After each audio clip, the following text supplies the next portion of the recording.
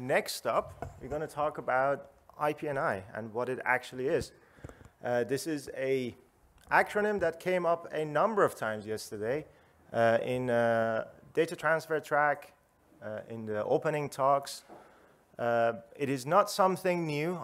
The chances are you have already heard about it. It's just a bit of rename and a bit of restructuring, which I thought it deserves a separate talk to crystallize what is a protocol, increasingly becoming a protocol, and what is an implementation. So I put together this talk to kind of sort of talk about that specific protocol versus its implementations, what are plans in terms of protocol perspective, and then walk you through probably the most developed instance of IPNI, which is sit.contact, that comes after that. So with that in mind, let's get started. What is IPNI? It's an alternative routing system which is designed to provide CIDs by the billion, by the bucket load, while maintaining sub 10 millisecond latency-ish. It is a protocol that is totally different from the way by which DHT, for example, advertises content and looks up information. And it makes very distinct design decisions to make this statement become true. Because the fact remains that right now, we cannot provide content at the rate that is being generated in the DHT. So we need some sort of other mechanism to enable implementers, enable people that are building stuff on top of this simple yet extremely powerful ecosystem we call content address data to find their information. And that's where IPNI comes in. So why is it needed? I sort of touched on that a little bit earlier. We really need to understand why we need something like IPNI when there's already a routing system. As I touched on in my opening talk, there is a gap in the networks, right? There was a gap in the networks. There was Filecoin and there was IPFS. The amount of information on Filecoin is significantly larger than the amount of information in IPFS. Even ignoring that, in the IPFS world, we see sort of optimizations that are a result of routing system not sort of being able to handle it, which is, I'm only going to advertise my root CID, for example. I'm not going to advertise the rest of it. So we are starting to see this type of optimization on the IPFS world, which is pragmatic, but really in the long run is going to impact the user experience, and it's going to impact this idea of parallelism when it comes to retrieval, the idea of replication, the idea of caching. It has a huge ripple effect if we don't provide alternatives that truly allow us to advertise all the CIDs. And so it is pretty important. Large-scale content providers have totally different requirements than me running an IPFS node on my laptop, traveling to work on the train and back. Their addresses might change. The large-scale content providers, they do not want to re-advertise content every time they redeploy a node, for example, right? They want to be able to horizontally scale as the traffic for looking up information goes up and down, because they want to be as efficient as possible, both in terms of performance as well as cost. And at the same time, they want to provide fast lookup. And when we're talking about content address data and content address data, looking up content address data, we're not really talking about matching the Web 2 performance. We absolutely talk about smashing it. Because when we're talking about a peer-to-peer network, on the paper, it has to be much, much faster than a centralized network. So what can we do to enable this type of interaction, right? And the last one, but not least, let's ignore scaling issues with existing content routing systems. Let's assume that the cost of connection is 0 and we have unlimited connections to everybody. We are talking about, right now, we have about 10 to the 12 number of CIDs, right? That's in trillions. Where we want to get to is 10 to the 15, right? 2 orders of magnitude larger than that.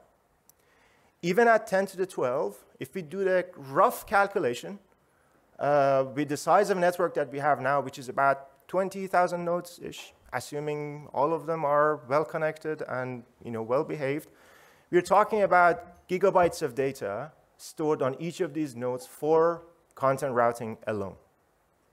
And as a person who was running IPFS on his machine on the way to work, sitting on a train, that's a bit of a, I'm not sure if I really want to do this, right? So, this is another motivation here.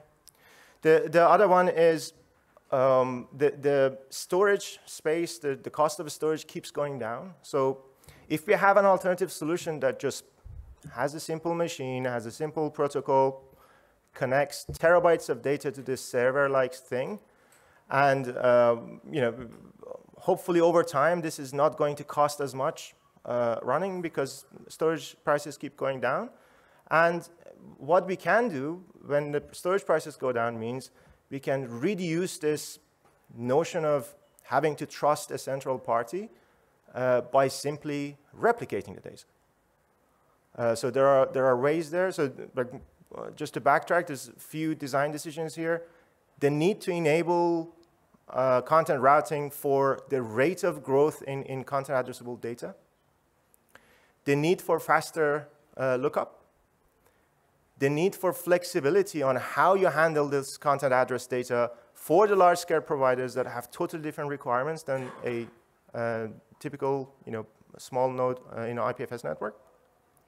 And more importantly, as the storage gets cheaper, we can replicate these and reduce this notion of single point of trust, which is something that we all strive for in this community.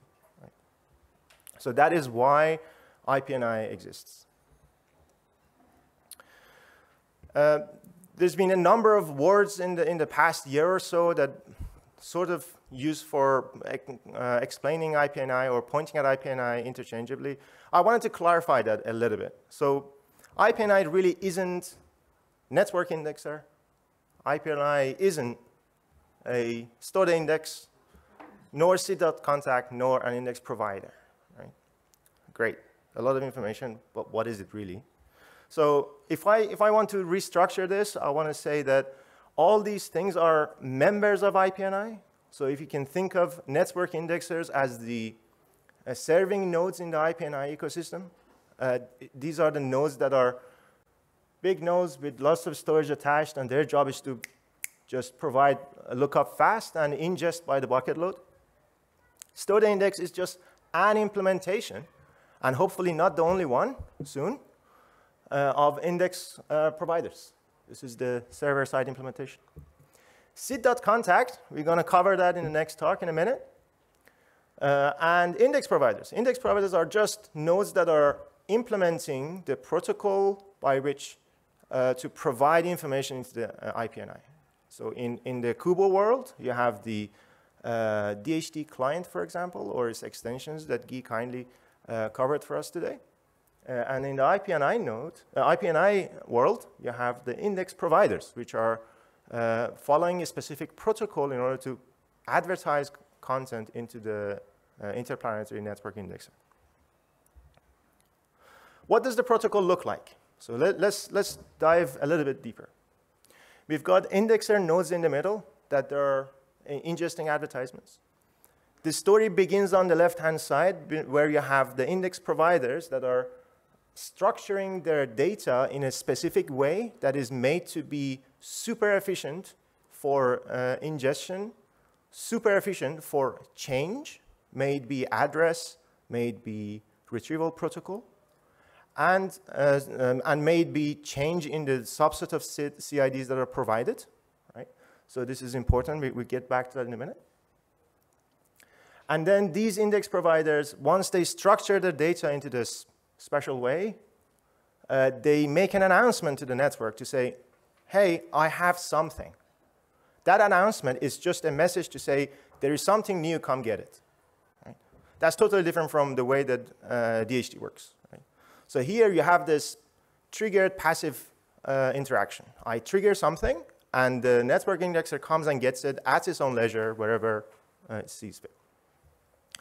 So then once the announcements are published into a network or explicitly, network indexers are going to reach to the provider, assuming they haven't seen the advertisement before, and they say, give me the data. They get the data, they structure it in a 2-layer data store. We'll talk about that in a bit, some more, and then expose a simple REST API, which is just get, CID, or multi-hash. You call this endpoint, and you get the results back. So I want to talk a little bit about that structure on the left, because I think it's important to understand why and how it is different from the DHT. And then I'm going to talk internally about how this is structured inside the network indexer, though outside the specification. This is outside the specification, but this is typically how we see the data being structured on the nodes for scalability reasons. So on the left-hand side, the structure by which the content is advertised by the providers looks a lot like a blockchain. You have an advertisement, which is a root node. That advertisement has very simple fields like what is the peer ID, what is the address, information about how the data can be retrieved, which is a new thing that doesn't exist in DHT. And then it has a pointer or a link to a series of chunks or entry chunks which actually contain the multi-hashes themselves. This entire structure is IPLD data, right? So we are using content address representation for advertising the content address information. Right? And I think that is quite nice, because just having the advertisements as content address data just allows you to reuse the existing ecosystem for looking up other things, which we will talk about it, later a little bit. But I want you to imagine looking up other copies of an advertisement across using the same content address network that enables looking up the information in the first place. I think there is something beautiful about that, right? The advertisements themselves never contain removal, never directly contain the entries that are removed from the chain. That is an important optimization.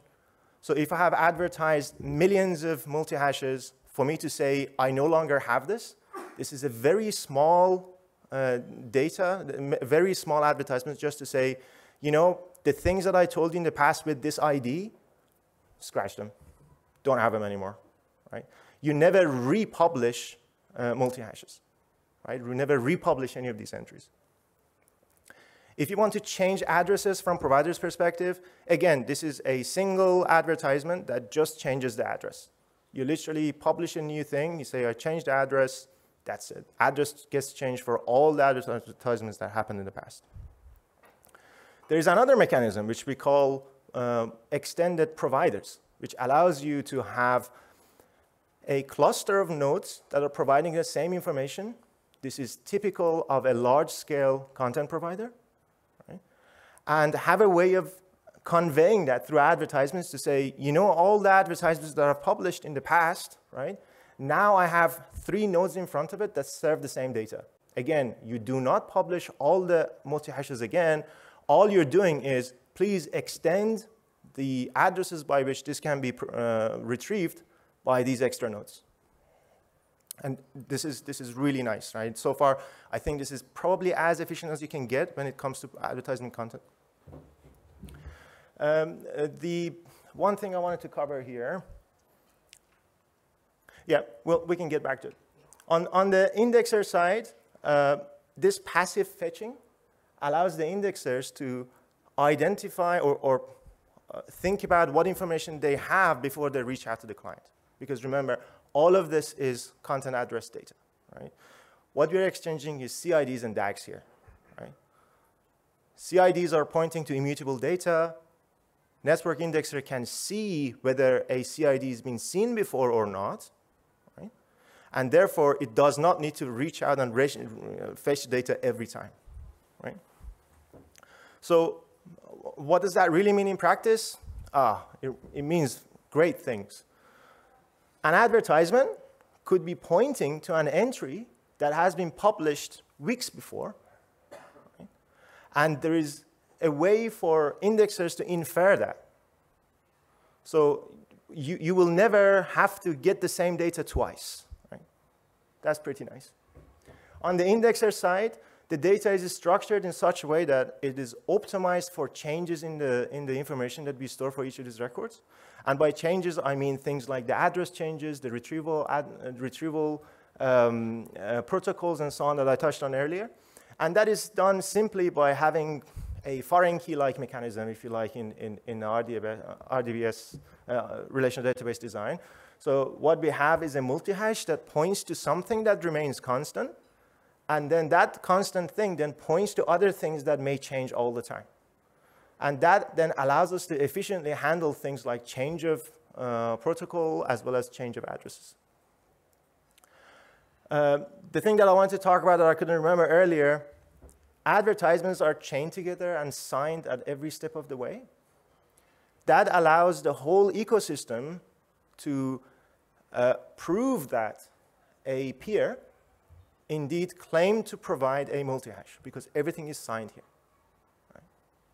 And this is a small window into a whole body of work that we haven't even started scratching the surface of, and that is reputation. Right there, you have a way by which you can prove that you told me you have this information, right? Where is it? Because you haven't advertised that it's removed, right? Imagine, like a scenario, some node that just publishes stuff, right?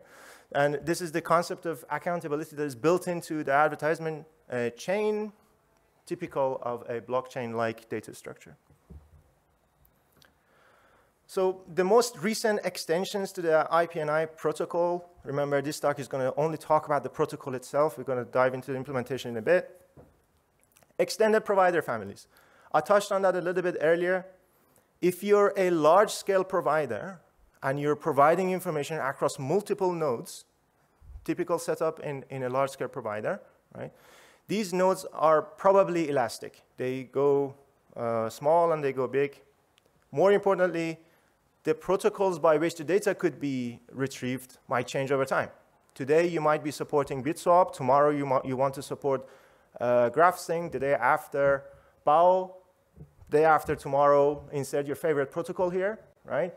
Should you really have to re-advertise all your content every time you change the protocol? Really not, right? So that's where IPNI has built-in levers to allow you to really express this. And these two levers are kind of combined together both in terms of the node addresses as well as the protocols over which they can be retrieved.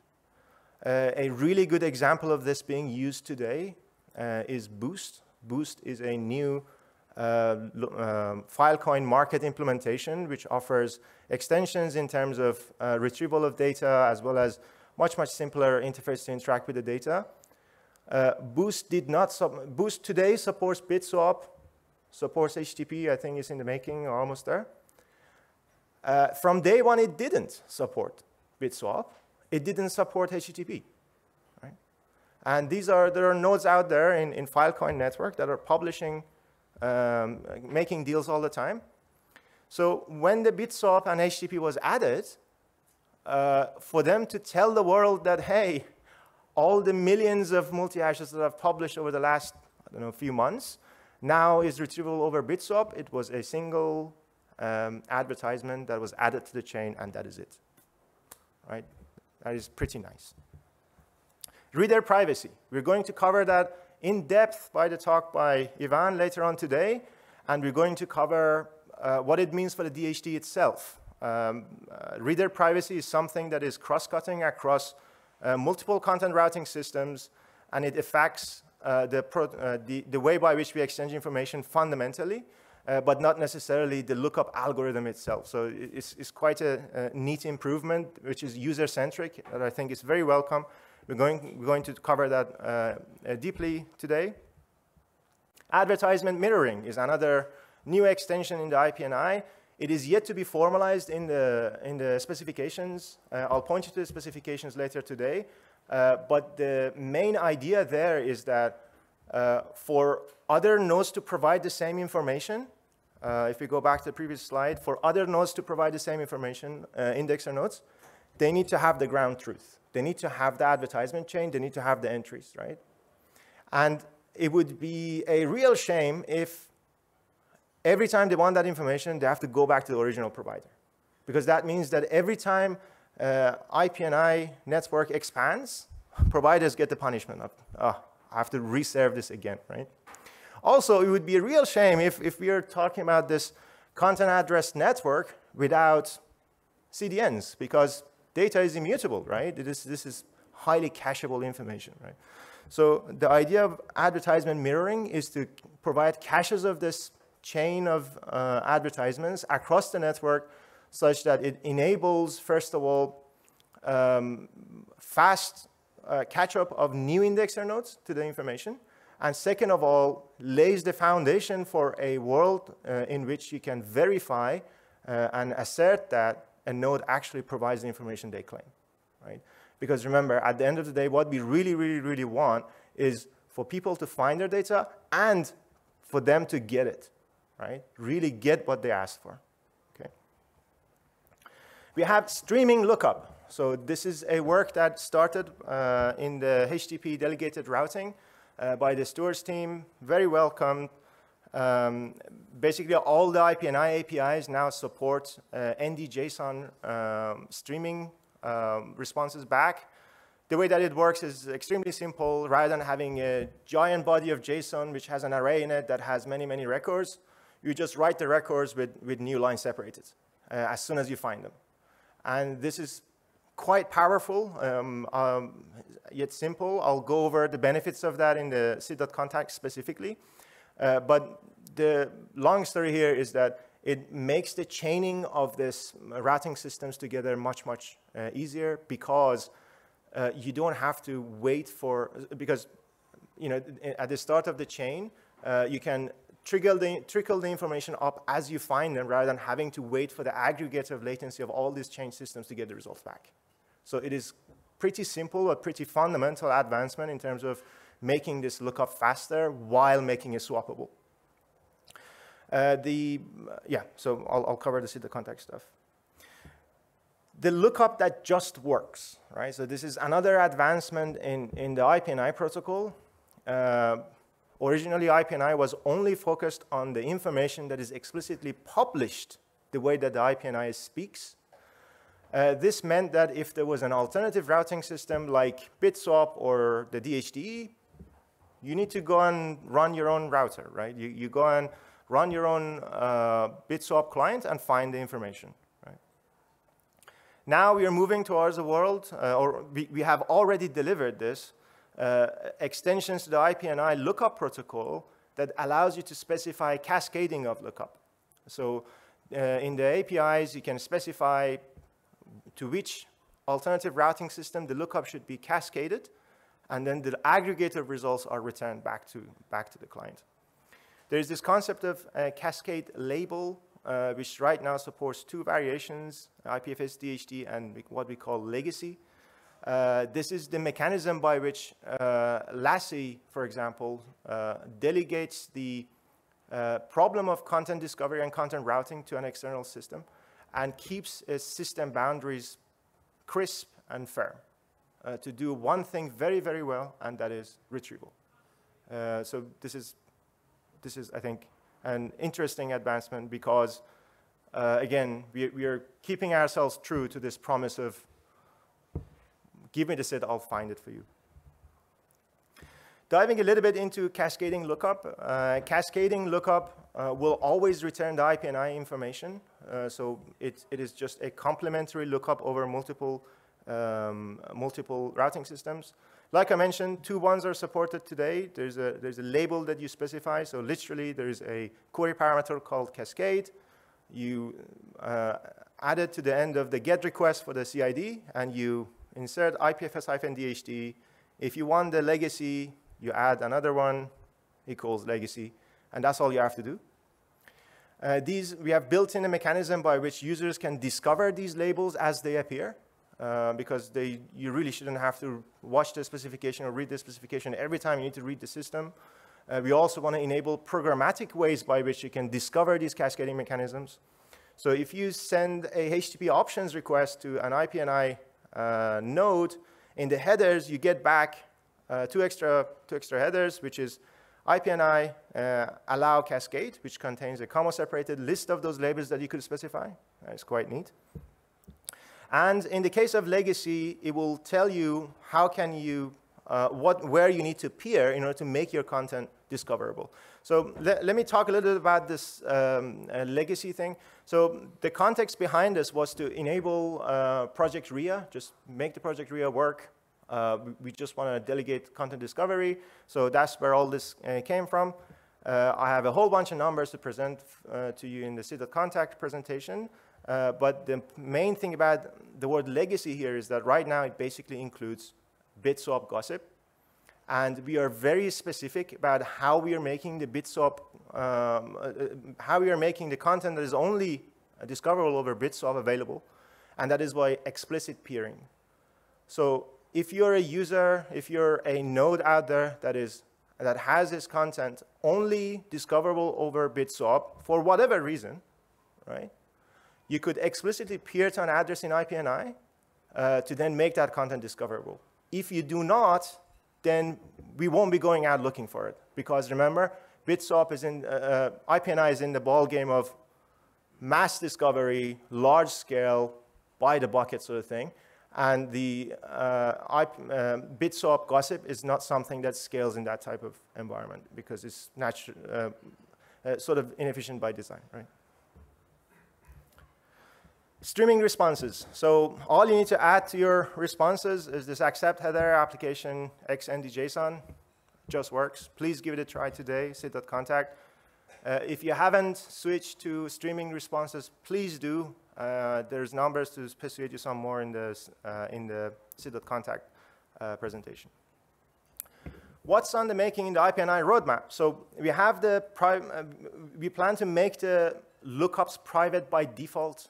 Right now, we store the information unencrypted on the back end. So, you know, from observability perspective, an IPNI instance, for example, could collect analytics data on how popular a CID is or what a specific user is looking at, right?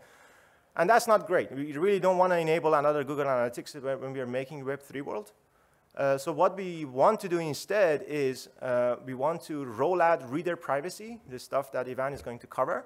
And then what we're going to do is, even for the unencrypted advertisements out there, we're going to do the encryption on client's behalf, and the key store, the value store on the back end will only contain encrypted information. So we are making the lookup encrypted by default. As part of that, we're going to optimize the read path.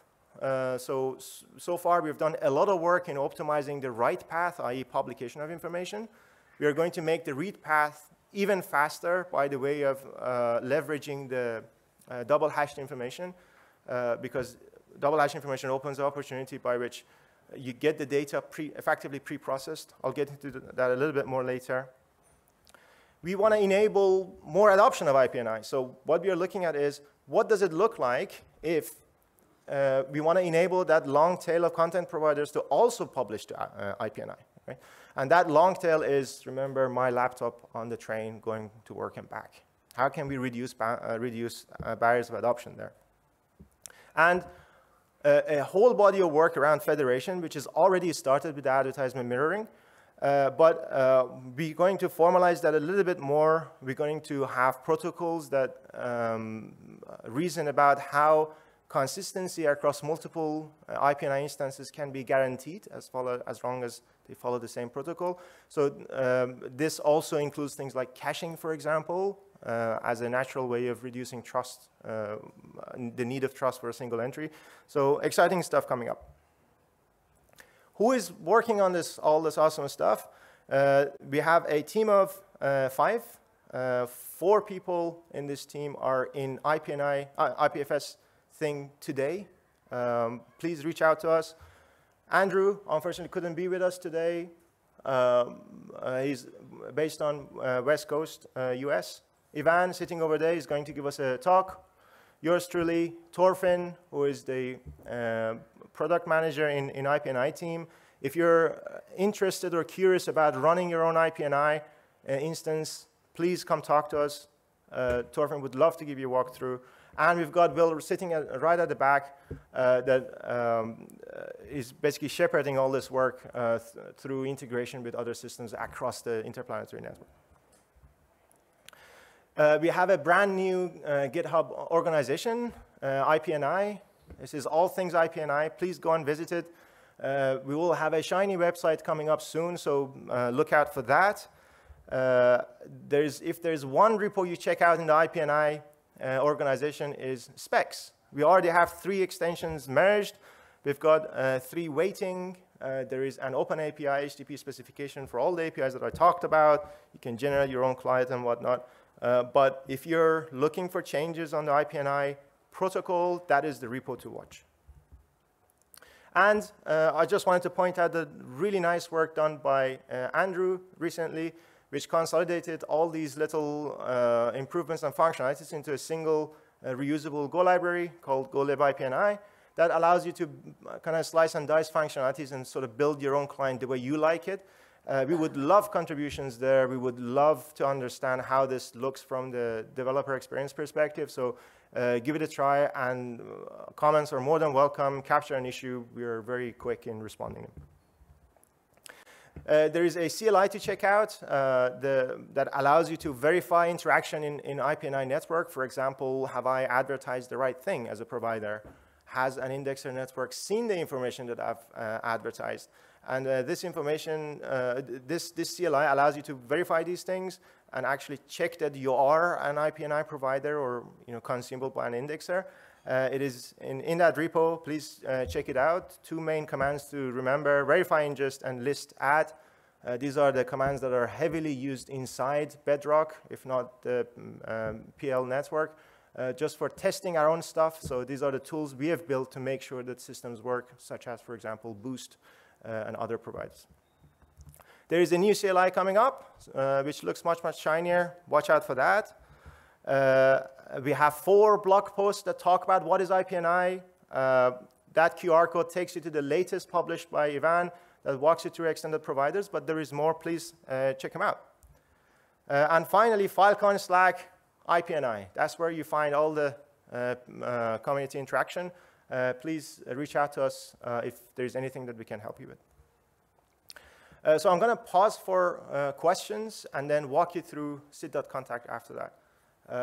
How do you guys find that? Any questions I can answer? Hey, great work, Masih. So just one question is, in theory, if Kubo nodes start publishing these advertisements, there's nothing stopping from like all that IPFS content getting indexed directly on IPNI, right? Like, could you integrate an IPNI client directly into a Kubo node and get them to start publishing advertising instead of using the DHT, for example?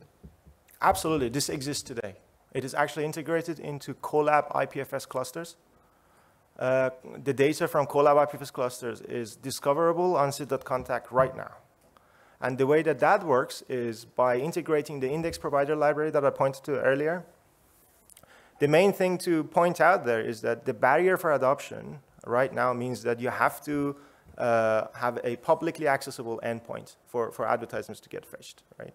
And that is okay for long-running IPFS clusters. But if I'm on a train use case, running a publicly accessible thing is not really desirable. So what we want to do is that make that a little bit better. Just talk about what we can do there to enable this long tail of publication. Sorry, just which instance do the Kubo nodes use? So they get to configure which IPNI instance to talk to? Right. So there are 2 ways by which you can announce to the IPNI network. One is not directly configured. It works through Gossip Sub. So it gets propagated over the network. The other one is explicit HTTP announcements, which goes to sit.contact. I believe Colab clusters are using gossip sub, are they? Or are they using direct connection? But anyway, so you have both options, right? So for example, Filecoin uses the gossip sub thing, and the NFT storage uses explicit HTTP, which you need an endpoint, right? Thanks. This is great, and this might be a question that sort of contextually should be in the CID contact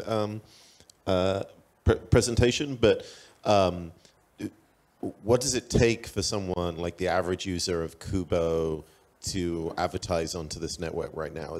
Does it happen by default? Are we actually filling the IPNI system with the existing CIDs out there, or is there something that the average user has to flip a switch? So the lookup side right now, just the reading content, is built into Kubo. You don't have to do anything about it. I think it's enabled by default. But publication, providing content, is not. What we do have, however, is extensions to the integration layers in Kubo, which is HTTP delegated routing, for you to then use that interface to publish information. And that is the very same interface that is used by IPFS Colab clusters to provide information. In that case, it would become a hands-on keyboard integration of a library. So you don't have to implement everything from scratch. It's just a bit of glue making in terms of connecting things. But eventually, what we would like to look at is just reason about what the world would look like if providing was also made default behavior that was configurable without the need for implementation, right? But early days there is a need for some protocol changes just to reduce barriers for adoption, like I mentioned, but we are certainly thinking about it. Like one thing I hear from providers a lot is that they want to only provide the data that their customers are giving them, basically. Is that a use case the IPNI is considering, or? So what sort of filtering are they exactly looking for? Would you mind repeating that for me? Yeah, so like imagine you're a provider and you have customers giving you data to provide, right? You only want to spend money providing that data and not any other data, right? Absolutely. So filtering is an interesting topic. This is something that came up in the Boost discussion as well. So right now, so I backtrack. When the Boost started, it was all or nothing, right? By default, it always provides everything, right? And then there was a call out from community, look, I need to be able to configure this. So right now, there's a specific flag. You can specify whether a deal information could be published to IPNI or not. Absolutely. It already exists, but it's on the Filecoin side. If this is a concern that's big enough, totally, we can certainly introduce it in the IPFS world as well.